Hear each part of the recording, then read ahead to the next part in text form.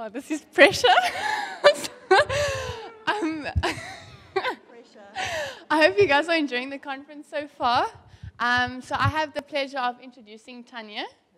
So I have a few characteristics to name for her. A bio. So the first one is a creativist, God lover, plumpish, radio girl, coffee. Coffee craving, wife to one husband, journal writing, postmenopausal, humor-filled, often stressed, boy mom, loving and loved, broken in places, sometimes cross, PE born, Jesus following, and a non-wearer of purple, white, and silver.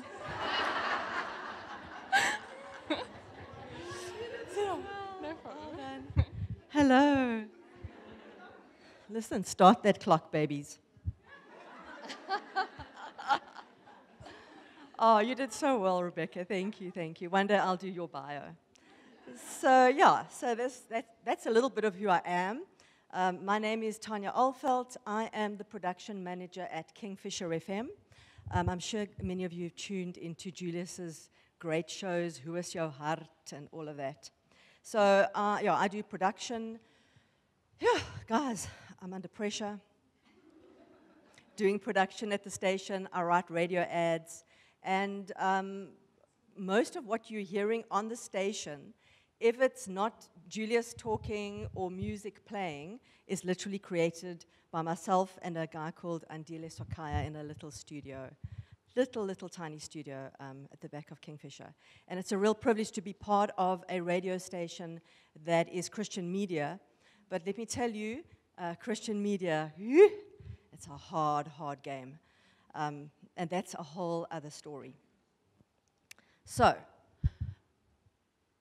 I don't know if you got much of that bio, but it was written from the heart. And one of the things in that bio is journal writing.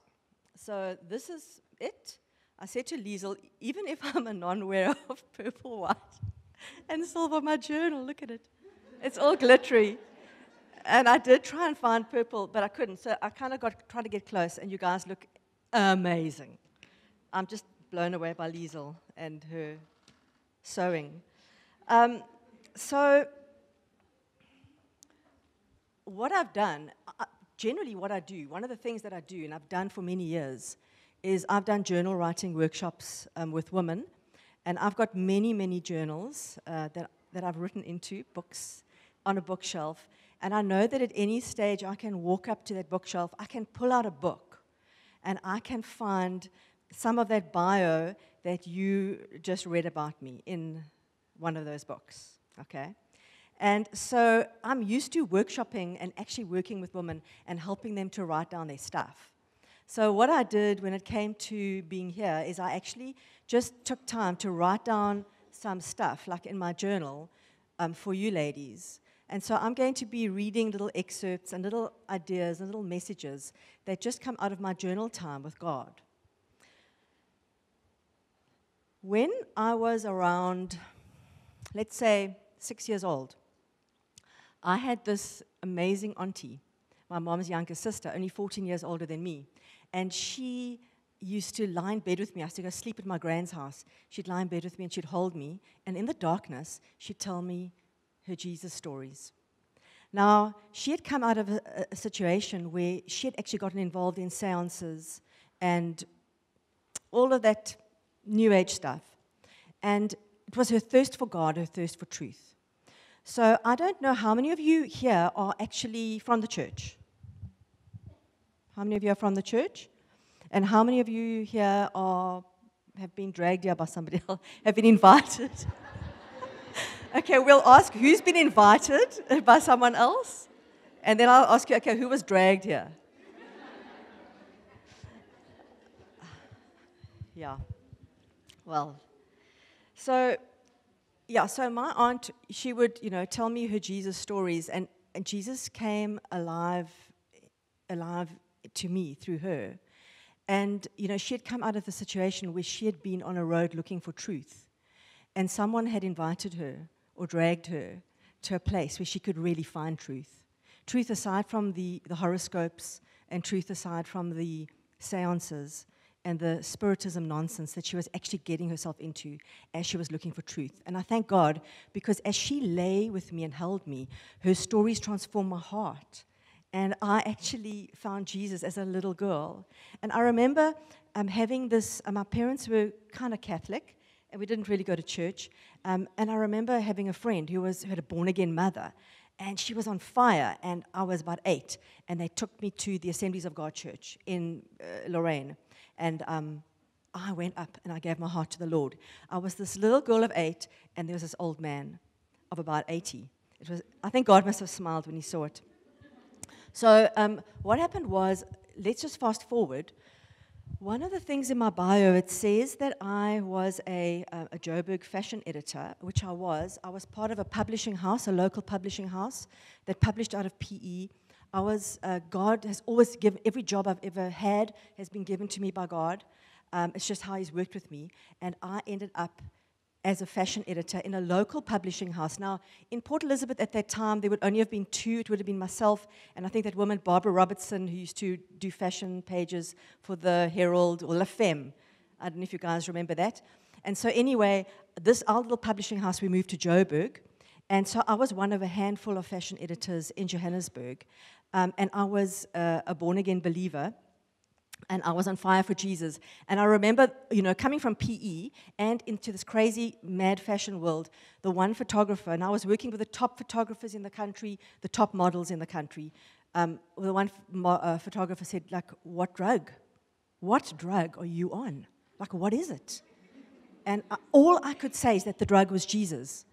But let me tell you guys, being in that publishing world was hectic. Being in the magazine industry is hectic because you are on deadline all the time, okay? And you could get that mag to print, all right? You've got to get that mag to print. And before the mag goes to print, the next lot of deadlines have rolled in. I never took lunch hours. I had 4 a.m. wake-up calls. Shoot Mr. South Africa, and not with a gun, with a camera. I know we're all South Africans. We're going to go, what? In a field on a couch, at sunrise, and it's winter. So you're in that field at 4 o'clock in the morning, and you're loading a couch off of a bakkie, I mean, I worked with Richard Branson. I made Richard Branson run on the top of the Sandton Towers. I made him play aeroplane. And I got him polystyrene wings, and I tied rope around them, and I made him, that was when Virgin Airlines hit South Africa, I was doing crazy things like that. I was in the fray of it. But I got so burnt out, and I knew the Lord said to me, listen, girl, I think the time is coming for you, it's up, and you're going to go and start having your babies, man. I'd been married at 1990, and now I was 30, and you can be eaten up.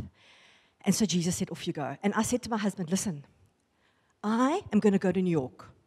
I need to go to New York. I want to go visit Washington. I want to go to America. I want to go on a holiday. And if I leave this job, it's so insanely intense. I can't go from this to having a baby. It was also a faith walk, because I was going to go from having a salary to not, because I was going to go be at home. So I knew our salary would half, but I had been given a little bit extra a couple of months back, and I was saving it. I said, babe, I really believe I need to go to America. And he said, but my darling, I can't come with you. And I said, but that's okay.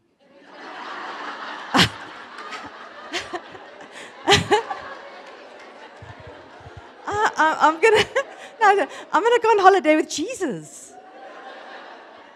And I had $50 a day, a backpack on my back, 30 years old, climb on a plane, land in LA, don't know where I'm sleeping that night. I had youth hostels. I went into youth hostels. And my poor husband, he stood like waving me goodbye at Joburg Airport, like, oh, Jesus, help her. Where should we go? And I just want to fast forward, because this time goes fast. I just want to fast forward to a story where the last part of the leg of my journey, so it was amazing. I was, $50 a day for everything, all right? And I hardly spoke. So I hardly spoke that holiday, because I actually went on holiday with Jesus and my journal. And so I would go and land in a little city, and not a big city, and I'd just find a coffee shop, write and walk and look and speak to God. I had to get all that stuff from Joburg. I had to kind of get it off me, okay? And last leg of my journey, I'm in New York City, and I'm in this youth hostel in Brooklyn. Now, Brooklyn has become pretty hip and vibey. Then it wasn't. The hip, vibey part, the cleanup of Brooklyn had just started at the edge where, if you're in Brooklyn, you actually look over and you see Manhattan, okay? The skyline. So many movies, they film from that Brooklyn promenade. I'm in this little youth hostel, like right close to the Hudson River, and surrounded by all these international people. And the one morning, I wake up, third day there, and I've got this picture in my head of a bright yellow pencil. I'm dreaming. I've got this picture in the frontal lobe of my brain. A bright yellow pencil, sharp edge, a rubber at the back. I'm like, okay. Don't even think about it. But something inside of me says, I want that yellow pencil. Okay? So I get ready. I go out to go get my coffee. As I'm sitting having my coffee, I've got to hurry with this coffee. I've got to go find a yellow pencil. It's like weird, okay? I don't normally do that. So I go, okay, where's the stationery shop? The guy says, up the road on Atlantic, which was actually a safe area. And I go and I find a stationery shop, no yellow pencils. Say to the guy, is there another stationery shop? Yes. Off I go, finding to the next stationery shop to find a yellow pencil. Eventually, there's no yellow pencil there. And I'm in New York City. Okay. There's lots to see. What am I doing? I'm wasting my time here. I'm just like hanging around looking for yellow pencils. Am I mad? Okay, hang on. I'm just going to go to the supermarket. Go to the supermarket. There's no yellow pencil. I went, look, Tania, you are getting on that subway and you're getting into Manhattan. And my dream had been to visit Strand Bookstore, which was the biggest secondhand bookstore in the world. I needed a book because I always traveled with a book. I'd read everything. And I just wanted to visit this. It was a famous bookstore on Broadway. Take the subway, land up on Broadway, try and find this place. Now, dwelling around. Look here, this is the 90s, girls. There's no Siri, okay? There's no, like, Siri, I'm lost. All right, you just got, like, New York people walking really fast and not wanting to talk to you. So I'm thinking, here I am. I've been searching for more than an hour and a half. I've been searching for a yellow pencil, stupid me, and now I can't find where I want to be. I'm going to go back on that subway, and I'm going to zoot further up the road and see if I can find this bookstore. Zoot further up the road, can't find the bookstore. Get back on that subway, zoot further down. Come out. As I come out the subway, I look, and it says Broadway. Awesome. Now I'm walking. But something feels wrong. Something feels off. The neighborhood feels off, okay? And I'm going, where? Okay, I'm on Broadway, but something's not lekker. Now, you must understand, I was a little South African girl. Mandela had only come out of prison a few years prior. In LA, I'd been chucked off a bus because I was a white South African by this African-American guy. In America, the people that were the best to me were the African Americans, and the people that were the worst to me were the African Americans, okay? And what I found with the African Americans in the late 90s, that there was a weird anger. I actually felt a palpable anger. So I'm walking down this road, and I walk past these guys, these like hip-hop gangster-looking dudes, and I'm walking, and I'm thinking, this doesn't feel good. Get to the corner, there's like a little gang. Now I'm feeling worried. I've got to walk. I'm walking. I'm looking for this place. I can't see numbers. Gang guys. Where am I? I'm the only whitey face babies on that street. Okay. And these oaks are gangsters.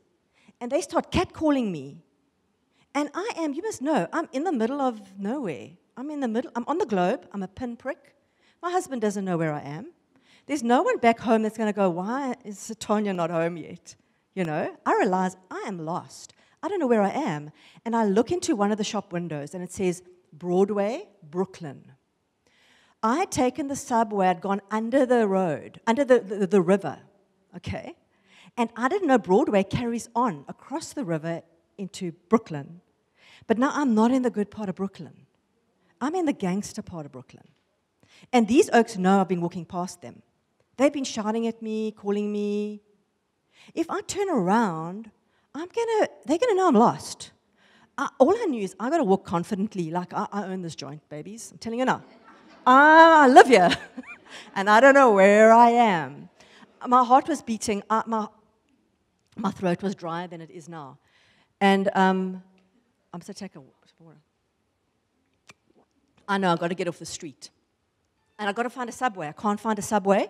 Eventually I go right. I'm going to hit a right, and I'm going to try and walk parallel. I hit a right, my heart's beating, get onto the next road, parallel with Broadway, and I stop. And I say, God, because that was quite a quiet road, and I didn't see many people.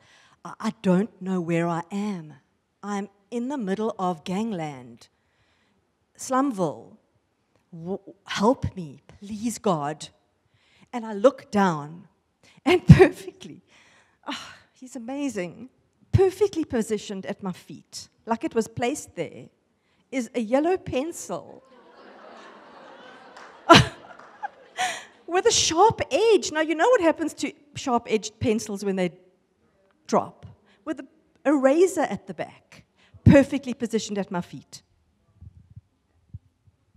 And I picked up this pencil, and I held this pencil, and I knew that God knows me. And I clutched that pencil, and I walked, and I promise you it wasn't even 30 seconds, and there was a subway. And I zooted down that subway, and I was on a train, and I was going back into Manhattan. And I sat holding this pencil, and it was so apt, you know, because I'm a journal writer, because I love words. And I said, you are my God of the yellow pencil. So from that day onwards, one of the names for my God is my God of the yellow pencil. And, you know, I just wrote here now, you know, he's always got something up his sleeve, this God of the yellow pencil. Okay? So let's fast forward to now. I was 30, about to start my family. I just had my first boy at 33. I was a bit of a late starter, but married my husband nice and young. And now I am 55, post-menopausal, ladies. I won't ask you to put up your hands. You can put up your hands later. I'll ask you later. Oh, my word. You know, and I said to God recently now, because, as I say, being in publishing is hardcore. Being part of that radio station is hardcore. 2019, we had a hostile takeover attempt. If I've seen Satan alive and well, I have seen it while working in Christian media. And I said to God, like middle of last month, last 2 weeks of July, I said, Lord, you know, I've done all these writing workshops. I'm on air with Ilana on a Friday, just for a little bit, and I know that I've got stuff to say to women, you know. But I'm tired, man. I'm exhausted. 2019 wiped me out. I haven't recovered yet. I'm in recovery. And then menopause hits. Some of you know what that looks like. You suddenly wake up in one body, you know, a different body than what you had, like, different brain. And I said, okay, do I actually have anything to say to women? You know, this thing of you can talk to women, is that real? Because I don't think so right now. I'm very tired. But I'm putting it out there, Lord. That's something we've spoken about. And it wasn't like, about a week or so later, I'm sitting at my desk and I get a little message. Will you come and chat at Our Ladies' Conference? And I'm just like, there we go again. You know, my God of the yellow pencil. You see, the God of the yellow pencil, what he said to me is, you know, Tania, if I can give you what you want, how much more won't I give you what you need? I woke up wanting a yellow pencil, not a Lamborghini. No, I've never wanted one. And you know what he did? He gave it to me in my time of need. And he proved to me that he's there. And how many of us are getting yellow pencils if we don't see it? We don't see the little provisions, the little ways that he talks to us. Then Liesel, so Liesel, you're part of my story, okay? Honestly, it's part of my healing. Like 2019, guys, wiped me out, and we can actually have another conference maybe on Saturday. We'll talk about that one. She says, write a bio. Okay. And I just sat down. I went, okay, I'm going to write something. Now, let's relate. So I said I'm a creativist. Can any of you say that you're creativists? Anyone here? Show me, man. Come. Where are you? I feel at home. God lovers, show me. Who? Oh, I love it. Okay. Plumpish people.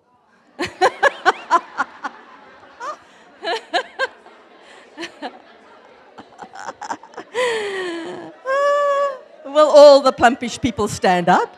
Okay. Radio girl. Anyone? There we go. Yeah. Something's coming. Coffee craving. I didn't put chocolate craving. It's there too. Wife to one husband. Wife to two. Okay. I don't know if you got this, but I was a one-time Navy girl. I was in the Navy straight after school, so I know how to salute. Anyone else from the Navy? The Army, the police force? There we go, babies. Okay, journal writing. Do we have journal writers? There we go. Postmenopausal woman. Now you can put up your hands. And you younger ladies, it's stuff we need to talk to you about, because you know what? We get left hanging dry, and no one tells us about the stuff. Okay, humor-filled, sure we all are. Are any of you also ex-Joburg fashion editors? Because then we can talk afterwards. Often stressed, anyone? Hello, no water.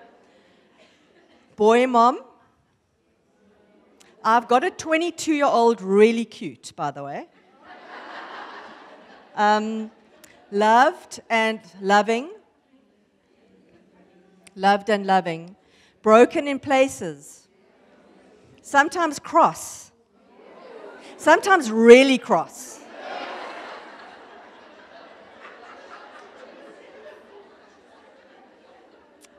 Yeah. PE born. Jesus following. Okay, I said non-wearer of purple, white, and silver, but I will take that back. So, you know, when I wrote that little thing, afterwards I had a laugh, because I thought, you know what, when someone tells you to write a bio, you can write a bio that really glows. You know, you can go for it. You can say, I won the debating prize, you know, when I was in grade 8. You know, you can say everything good that you ever won. And then you know what you can also do? How about if we write the bio of all of our bad stuff? What would that look like? Huh? Yeah. And then there's the other bio. There's the God of the Yellow Pencil bio. There's that bio that we can write that is the God story in our life. And not just the big God stories, the little God stories in our life. Because if we really take time to have a look, it's packed with little God stories. No matter how broken in places, no matter how plumpish, no matter how magnificently beautiful and perfect we think we are. Our bio constantly changes. You know, one day you're writing your bio and you're newlywed. 20 years later, you might be writing your bio and you're divorced again. It changes. The one day you're going to be gloriously happy. 1975.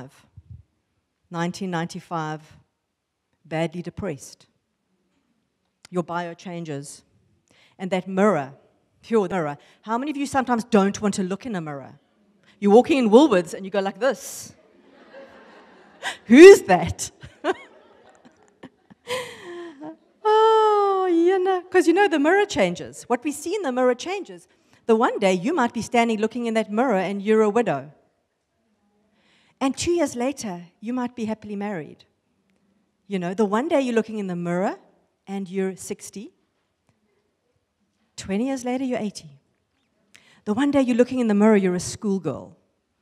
A couple of years later, baby, you're ready for the world. We've all been there. One day you're looking in the mirror and you're going, my little kids are so amazing. And the next day you're going, what the heck is going on with these teenagers? But my challenge, listen now, I've only got 16 minutes and 2 seconds.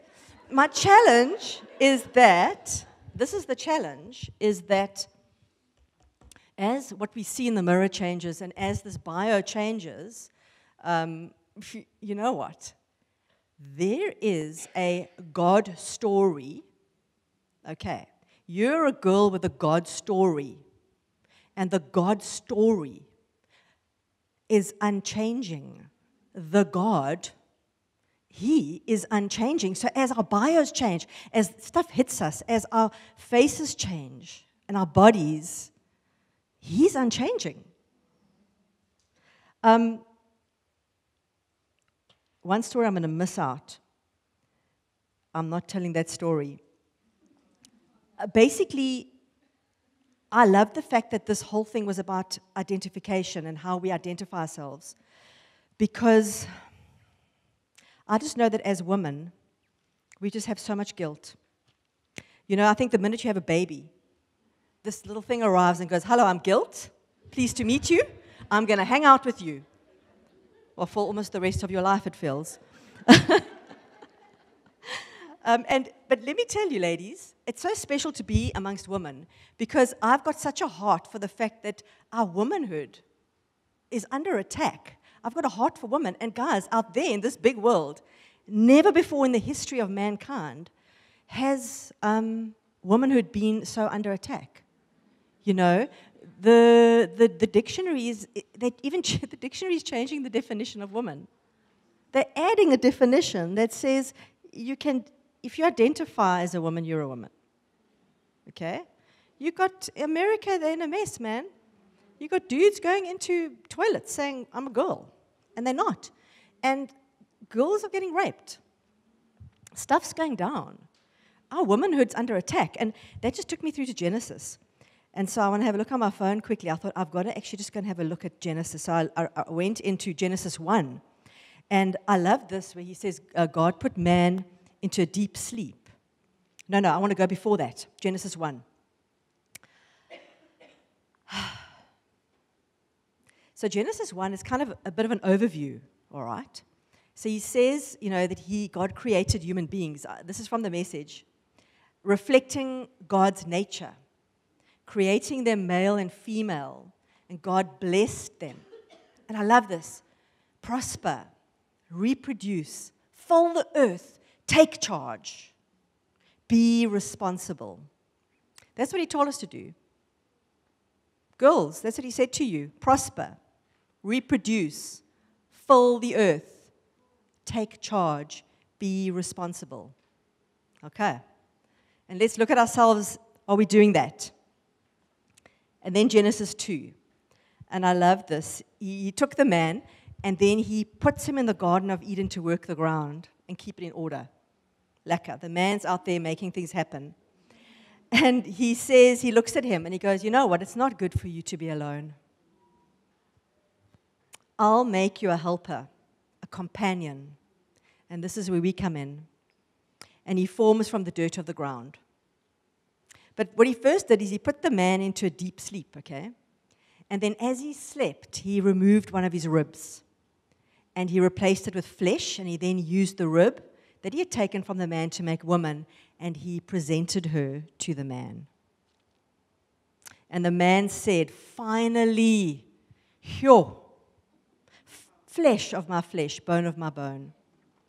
Name her woman, for she was made from man. And therefore, and this is a good part, a man leaves his mother and father, or his father and mother, and embraces his wife, and they become one flesh. The two of them, the man and his wife, were naked, and they felt no shame. There were no mirrors. And then Genesis 3 starts. How do you think Genesis 3 starts? The serpent was clever, more clever than any wild animal God had made, and he spoke to the woman.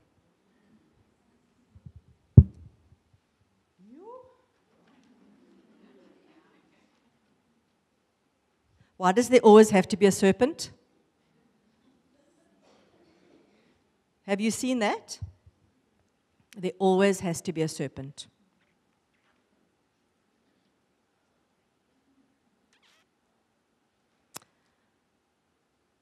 As I said, I was going through a tough time in 2019.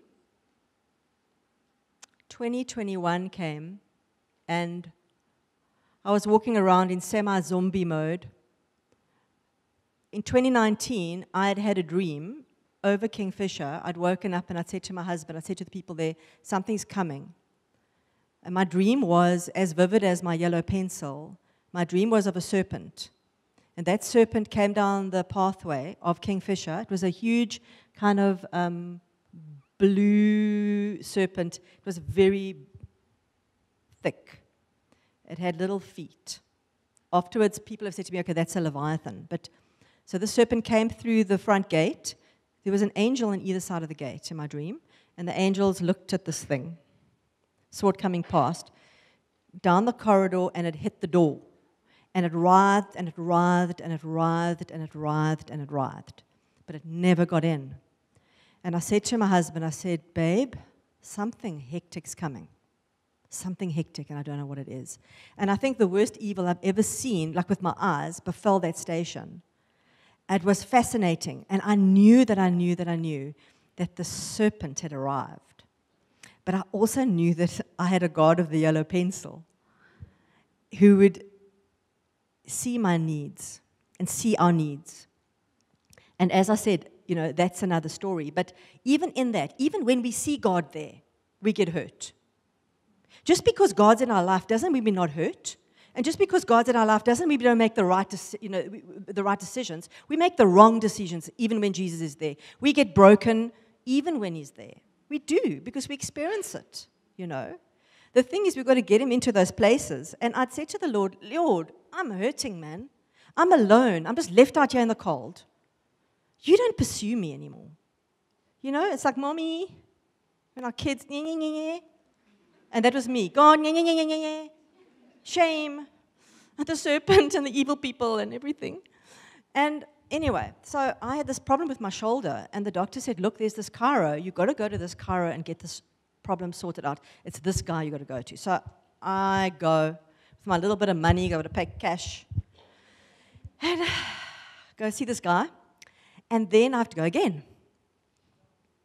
Off I go again. Sit in my little, sit in the little waiting room. Two sweet little ladies behind the counter. Go in, get my shoulder, come out. Take out my purse, and the woman says, no, you don't have to pay. Little grey-haired old lady, sweetheart. I go, what do you mean? She goes, no, it's paid.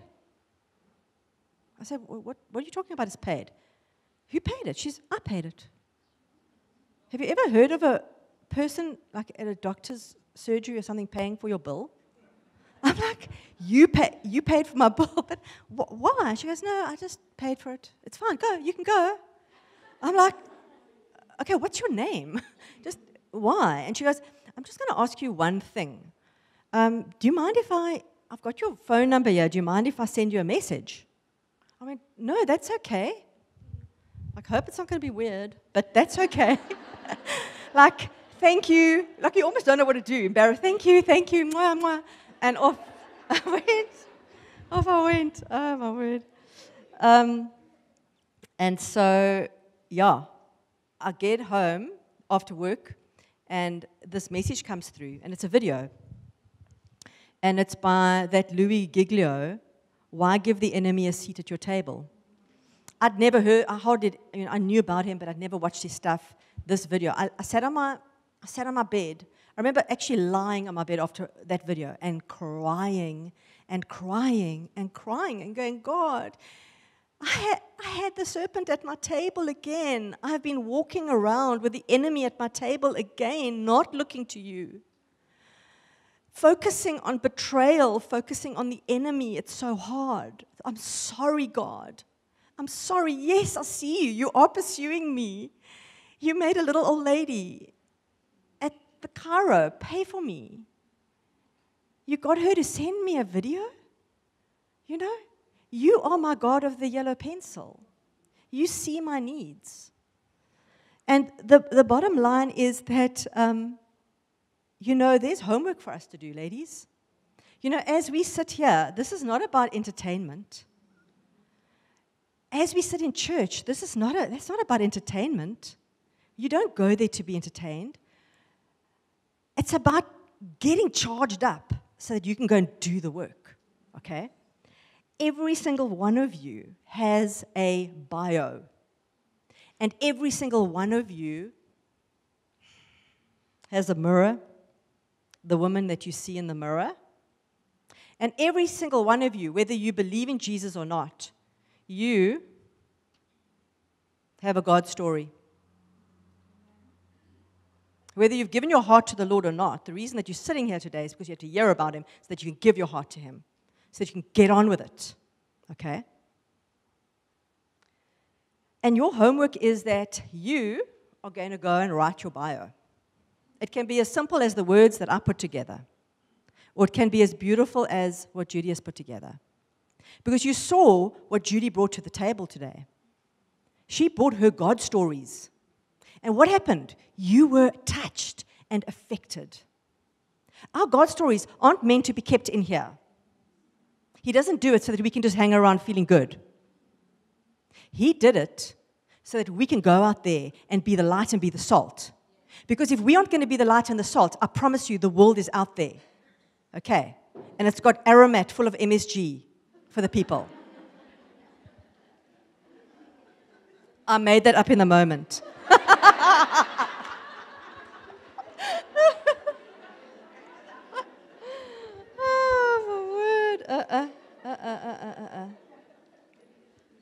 The thing is, that if you don't have a God story, if you feel that you don't have a God story, or if you've been ignoring your God stories, I've got very good news, and that is that you can get one. You can get one right now, right here today. It's waiting for you. The only thing that's going to matter at the end of your life is not your bio, okay? It's not what you see in the mirror. It's not the fact that I was a fashion editor in Joburg, I mean, that was just really, it's so fickle.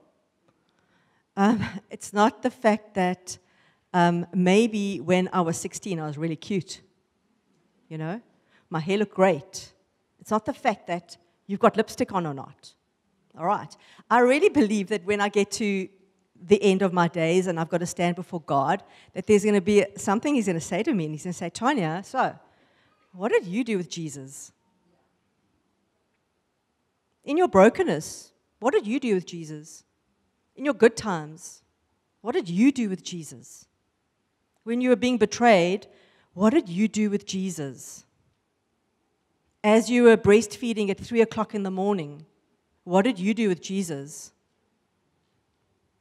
As a woman, what did you do with Jesus? And it's easy. Because when they said to me, listen, you're going to come here and preach, I'm like, hey, I don't preach.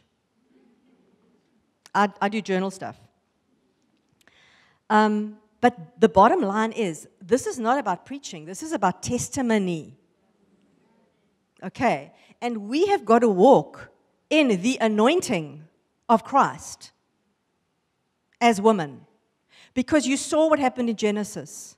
God made woman, and then the serpent was clever, more cleverer than any wild animal God had made, and he spoke to the woman. Are you being spoken to more by the serpent than by the word of God?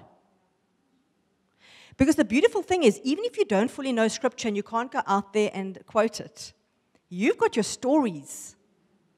And no one can take your stories away from you. Because when Jesus walked the earth, He was full of them. That's what He did with the crowd. He just went and told the stories. I was sitting journaling, and I finished journaling saying, Lord, what do I tell these ladies, And I walked into the shop. I actually landed up at a shop. I was telling the ladies in the back beforehand. Landed up going to the shop, needing to go buy something, and found that it had moved. There was a new shop in its place. And I thought, hang on, let me just go check this out. And I thought, no, don't, man. Don't go into this place. I thought, listen, they've told me to wear purple. this is like a second-hand clothing place. I'm going to go find something purple. And I walk in, and never been there before, and this owner arrives. And she goes, hello, hello. And all that's in my head is, I've got to tell these ladies to go out there and start telling their God stories. The simple thing. I've just got to tell them. And all I could hear is God stories in my head. It was like reverbing. So this chick who owns the place comes and goes, hello, what do you want? She's walking with me, and I'm looking through this like rail. And she goes, you know what? I'm new. This is new. I said, yeah, it looks new. It's wonderful. It's a new shop selling beautiful secondhand stuff on Main Road, Warmer. And she's like, but you know that there's a story about the shop? Do you know that I've got a story here? And I'm going, interesting story. Yeah, there's a story because, I've been through a lot of stuff, but this whole shop there's a story. She kept on saying the word story to me, and as I'm going to the close, I'm going, interesting. I'd written something down in my journal, and I'd written, when it came to the mirror, I'd written down, 1 minute you're a widow, within 2 years you're happily married. And I said, God, why am I writing this? I should be writing 1 minute you're happily married, within 2 years you're a widow. And I felt the Lord say, no. 1 minute you're a widow, 2 years later you're happily married. And she stands there and she goes, and she's carrying on about stories all the time. And I think I've got to actually take note of this. And she goes, I'm a widow. And I said, oh, I have a message for you. I said, you're part of my story. I said, it's very interesting that you stood next to me talking about stories. Because that's something God's talking to me about right now. And I've got an entry in my journal that I want to send you because I wrote, 1 minute you're a widow, and 2 years later you're happily married. So even if you're hurting right now, and even if you can't ever imagine it, I want you just to give this word to the Lord that maybe there's going to be something for you. And she was like, and got tears in her eyes. And I'm like, your Lord, you're starting soon. You're going for it. I've only just been scribbling some stuff down. And you're already doing your thing, And all that takes is, in a shop, maybe telling someone your story. Maybe your best friend hasn't heard your story. Maybe your co-worker at work hasn't heard your God story. I had a co-worker who was losing her job. Kingfisher closed for a short time. And she needed a job. And we were sitting having a meeting. We were at Brioche Food and Coffee, a whole lot of us just having a meeting about where we're going, what we're doing. And she got a message on her phone. And that message said, the Ark, which is that place, that furniture place in Barkens, the Ark want you to come for no, it was a friend of hers that had organized an interview for her at the Ark. She said, I've got an interview at the Ark. And I said to her, oh, my word. God's putting you on an ark. And He's going to keep you afloat. And He's going to bring you back. You're only going to be there. You're going to get the job. But you're only going to be there for a little while. And she went, I think you're right. Do you know that she got the job? She was kept afloat. And she came back. And she's working there today. And so that became part of her bio. That became part of her God story. And I was part of the story. And everyone listening was part of the story. Because that's the thing with your stories and when God's involved. It involves other people. It builds their faith, which is the very thing that Judy was speaking about. Our faith needs to be built. But it doesn't come from some highfalutin theology degree. It comes from just finding out that pencil, that was from Him. And that He's there for me. And that if He knows what I want, and He isn't always going to give you what you want, Those diamond earrings, maybe not. But He's going to supply your needs according to His riches. When I think about that moment, where God was making man and woman, and I think about the intimacy, just that intimacy of God and the man and the woman in the garden. And I always think of intimacy. Have you heard of people saying it's into me, see? Intimacy is into me, see. You've got a God that into UCs. You got to go seek out some into UC. You got to go and write your bio. Go write the good stuff. Go write the bad stuff. And write the God stuff. And go share the God stuff. And get rid of some of the bad stuff. Maybe you're living with a man and you're not married to him. Maybe you're doing the same thing over and over again that's against what God says. Maybe you're just not living the life that He has relayed out. If that's you, take a stand, because you know who's hanging out when you're looking in the mirror, just behind you, the serpent. So who's going to be your king? Who's going to be the one you listen to? Because remember that he's clever. But you serve this unchanging God. And I loved what Judy was saying about being 60, 61, and going, right, what do you got for me? Doesn't that make you feel amazing? That you don't only have to worry about it once you've left school. You know, there's no retirement with God. Nothing. There's no retirement village. If you're living in a retirement village, constantly moaning about the fact that there's a water crisis, the municipality has collapsed, there are potholes, there's load shedding. Look, I can carry on. You know what? It's going to eventually change, either get worse or better. I don't know. The thing that you need to be talking about in your old age home is your God story. The thing that you need to be talking about at varsity, your God story. Bring it in.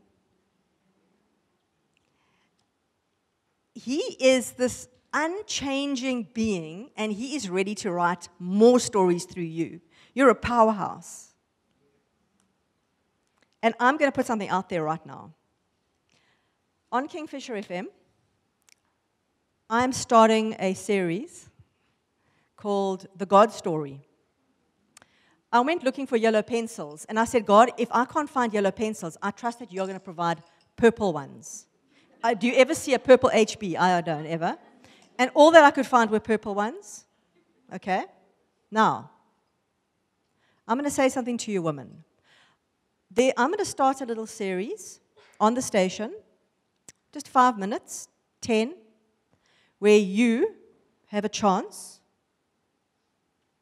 to come and tell your God story. It's going to be conversational. It's going to be relaxed. It's going to be easy. I want you to ask God right now, am I one of those? If you are one of those, you're going to come and collect. There are 12 purple pencils. You're going to come and collect a purple pencil. And you're going to say, okay, God, I think I might just have a story to tell that can encourage other people. And you know what? I'm going to go home with this pencil. I'm going to sit down with a book. I'm going to find a journal. And I'm going to write some of the stuff. And then I'm going to go and I'm going to choose to encourage someone via the airwaves. I'm going to put my money where my mouth is. It's waiting for you. The pencils are here. The first 2 pencils are going to go, one to Liesel. You're going to come on air and you're going to tell your God story about this conference and what he did. And the other one is to you, Judy. You're going to come in and you're going to tell your God story. My first little God story, yes, I was stuck in Manhattan. People have had way worse in gangland. Some people live in gangland. Some people have much more hectic stories. But you know what? Very often, though, it's the ordinary little things that capture our hearts.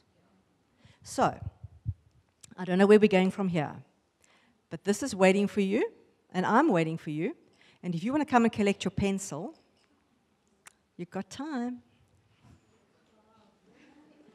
Woo-hoo-hoo-hoo-hoo! Come, ladies. Yes, yes, yes, yes, yes. You got a question? What's your question?